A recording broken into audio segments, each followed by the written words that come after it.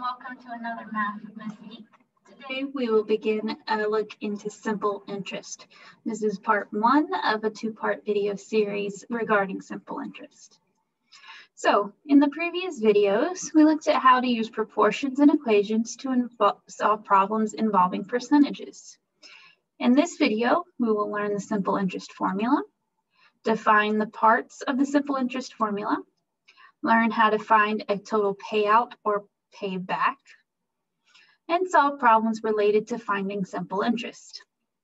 So what is simple interest?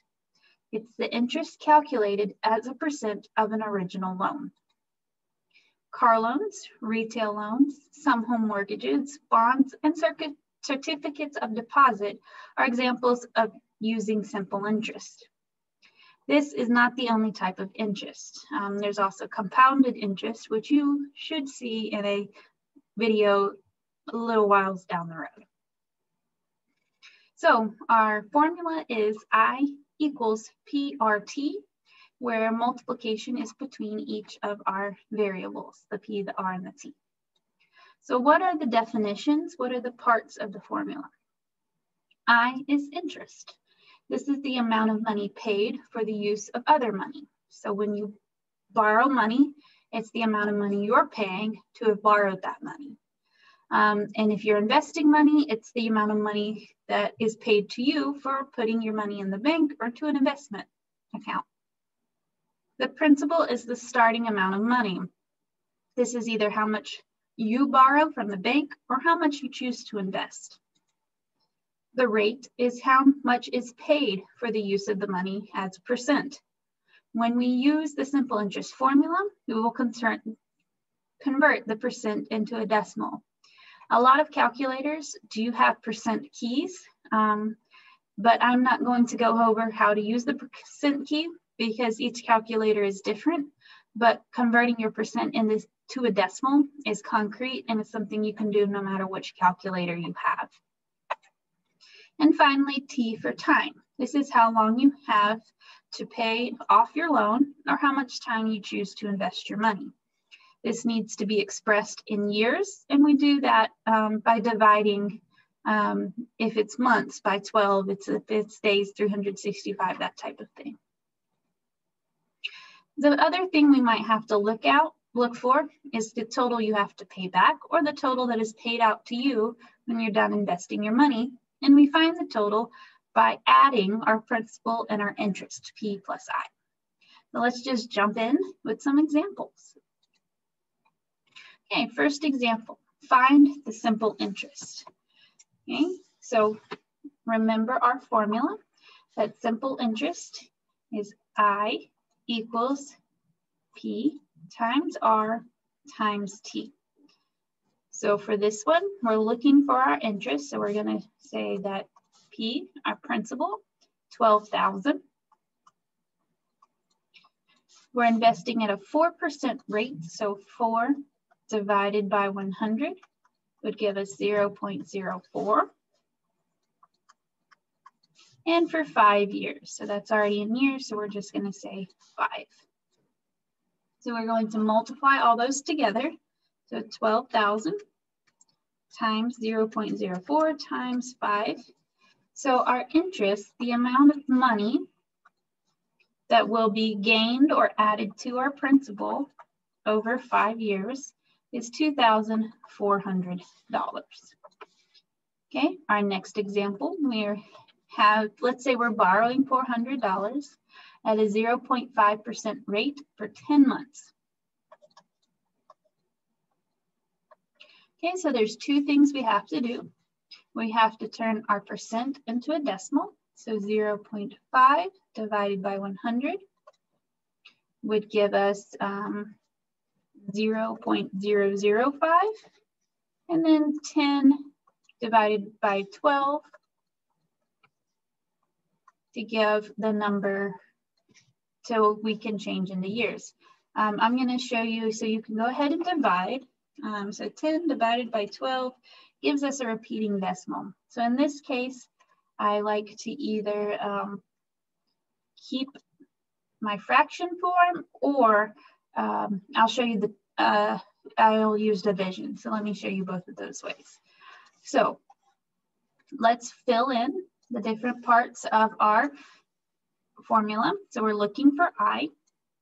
We know the principal, the starting amount of money is $400. We have our interest rate, which is 0.005. And we have our time. So if you are good with fractions in your calculator, you can put it in as a fraction. If you're not so good with inputting fractions into your calculator, or you just don't know how, you can put in your times and then put parentheses 10 divided by 12, and that will get you the same answer.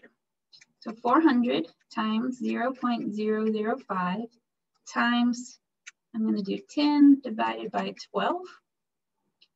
And so we see that our interest earned, if we invest $400 at a 0.5% interest for 10 months, is $1.67.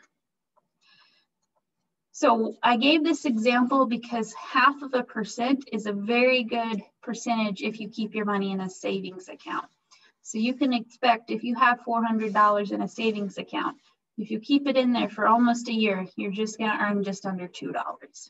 Okay, so savings accounts aren't the best way to earn extra money. But if you can leave your money for a while and just let it grow, it'll get there.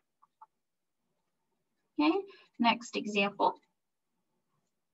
We're going to find the total paid. We don't know if these are loans or investments, but we're going to find the total paid at the end.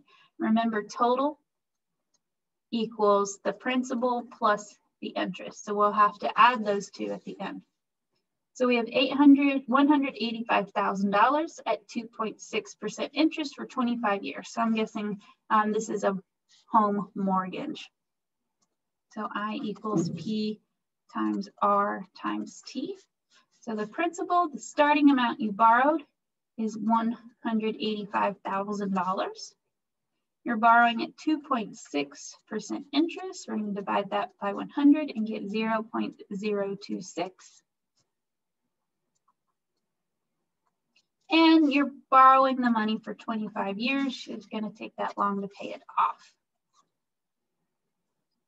Just move this over. So we're going to multiply everything together.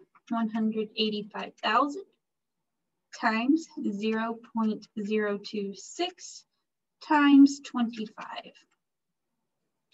And so your total interest that will collect on this over 25 years, your I equals $120,250. So now we're looking for the total that we will pay back the principal plus the interest, so P plus I. So we have 185,000 plus $120,250. So that gives us, you will pay back a total of $305,250. So your total you'll end up paying for your house as you pay back your loan over 25 years is almost double what you bought it for. Okay, let's look at this example. Suppose you invest $1,300 at 0.9% for 6 months. How much money will you have earned at the end of 6 months? So we're looking for the total, but first we have to find I. So I equals principal times rate times time. So 1,300 times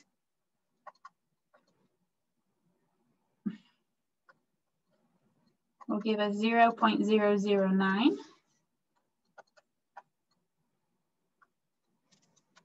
And then for 6 months, well, that's in months, not in years.